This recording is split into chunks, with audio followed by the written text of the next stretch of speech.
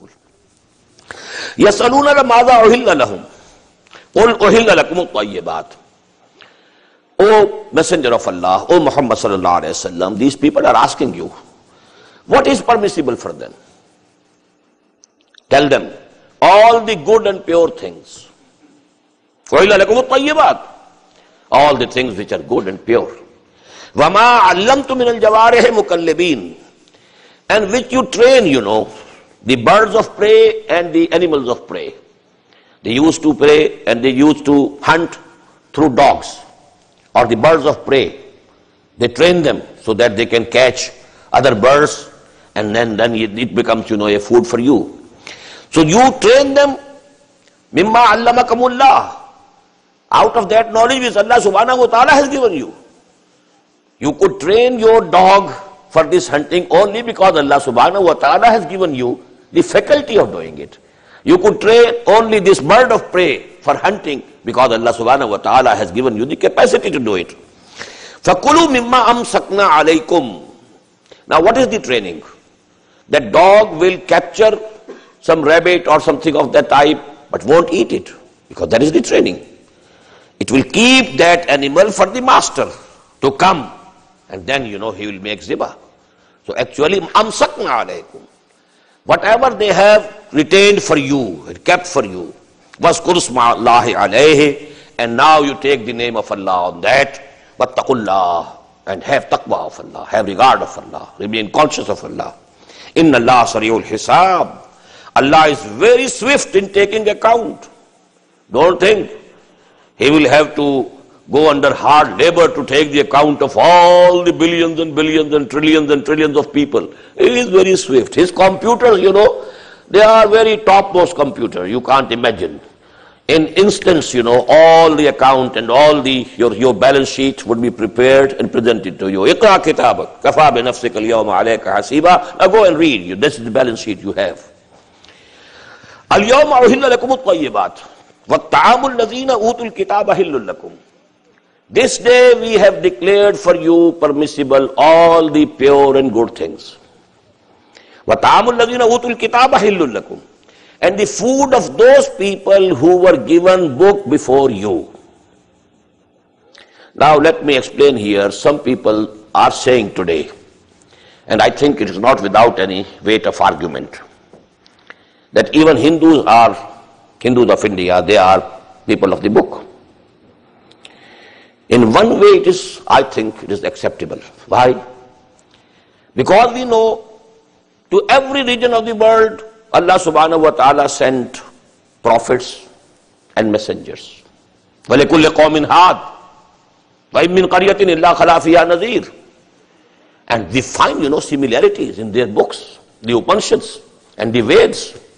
The prophecies about Muhammad sallallahu alayhi wa sallam, they are present in Veds. So actually, they also belong to the ummah of some messenger of Allah.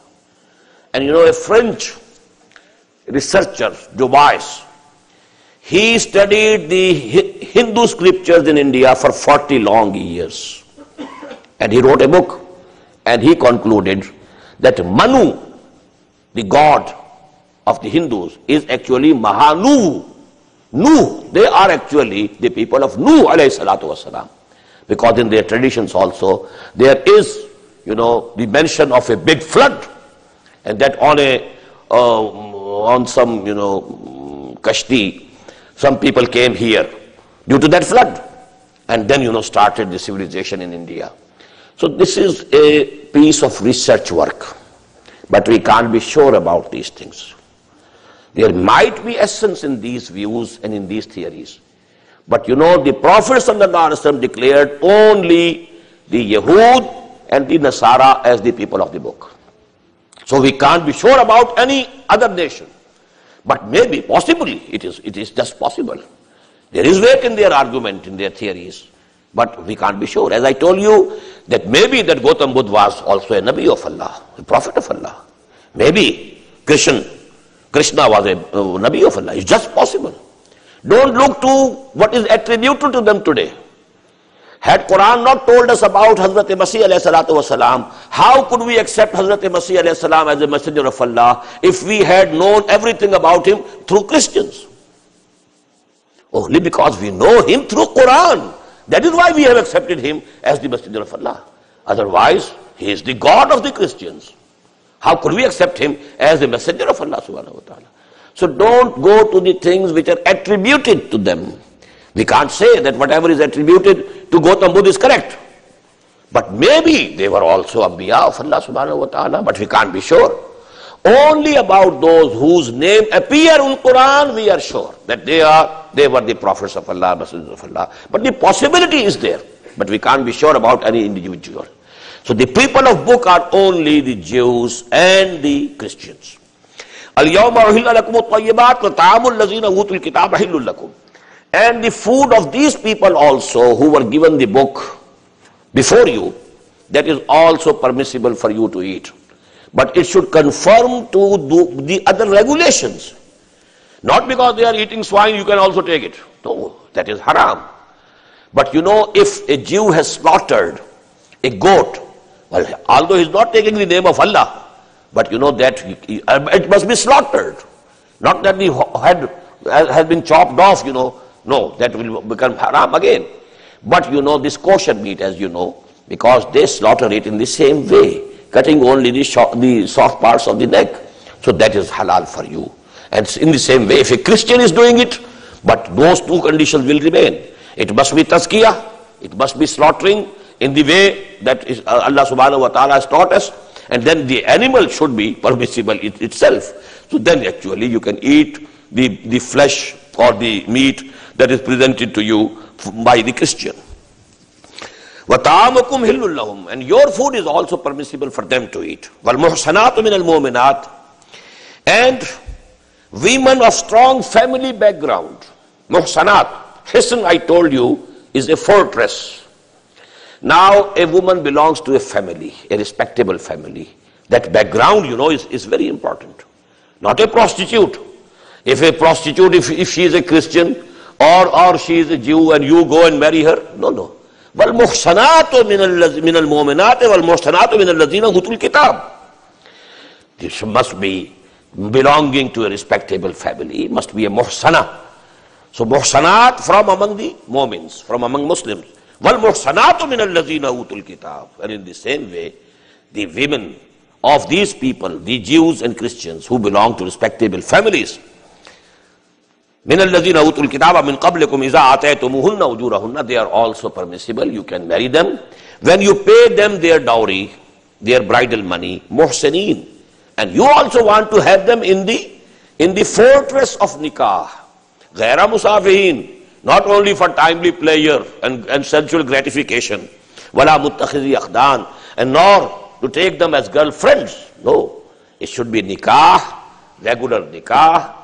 You want to marry her, you want to keep her now in the fortress of your nikah, then only it is permissible. وَمَنْ يَكْفُرْ بِالْإِيمَانِ فَقَدْ حَبِطَ عَمَلُهُ. And whosoever unbelieves with the belief, what does it mean? يَكْفُرْ بِالْإِيمَانِ.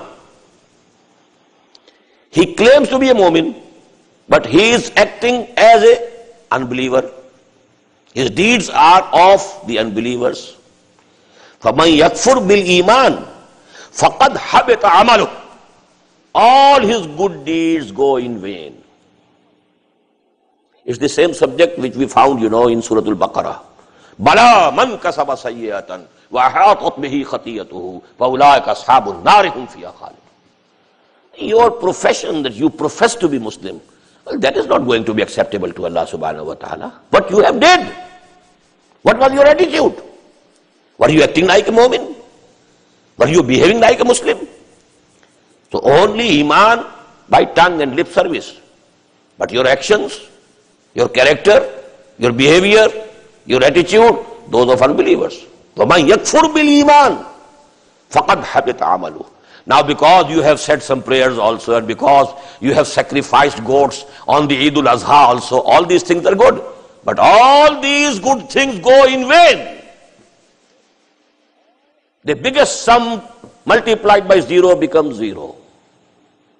It might be any heap of virtues, maybe like a mountain of virtuous acts. But you know, even one thing, bala man kasaba sayyatan, willfully doing something which is not allowed and permissible, willfully doing it and continuing doing it. If you have done something wrong and then you repent and return to Allah, Allah is forgiving. But if you are continuing, doing it continuously, then only one major sin can also take you to the fire of hell, and that also eternally. Bala man kasaba sayyatan wa hatat bihi khatiyatuhu fa ulaika ashabun nar hum fiha khalidun. We can't leave this business, and we can't do it without banks, and we have to go and have overdraft, and we must do it. But we are saying our prayers. We go to, Makkah every year. We come there, we are purified there every year. But this condition, this attitude, absolutely wrong. Allah subhanahu wa ta'ala will never accept it. Bala man kasaba sayyatan. All good virtues, multiplied zero becomes zero. Habit a'mal, which is called habte a'mal. All your deeds, good deeds have gone, multiplied by zero. وَهُوَ فِي الْآخِرَةِ مِنَ الْخَاسِرِينَ. And he will be in the hereafter among the losers.